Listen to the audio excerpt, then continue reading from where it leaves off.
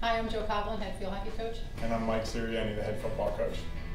Mike and I are both very proud of our teams for winning conference championships this year and being able to represent W&J at the NCAA tournament. And we're also here to let the alumni know that we appreciate all your support from all the coaches at Washington and Jefferson College, and tell you about something that's going on that's very special on this year's President's Day. On Monday, February 19th, we invite all former student athletes to participate in our 4th annual Day of Giving. On the Day of Giving, you can designate your gift to go to the athletic department or any specific team of your choice. Your gift will count toward the $50,000 challenge on February 19th. Let's all come together to achieve this goal. For more information, go to jconnected.com/redblackgiveback. Thank you, and go Presidents.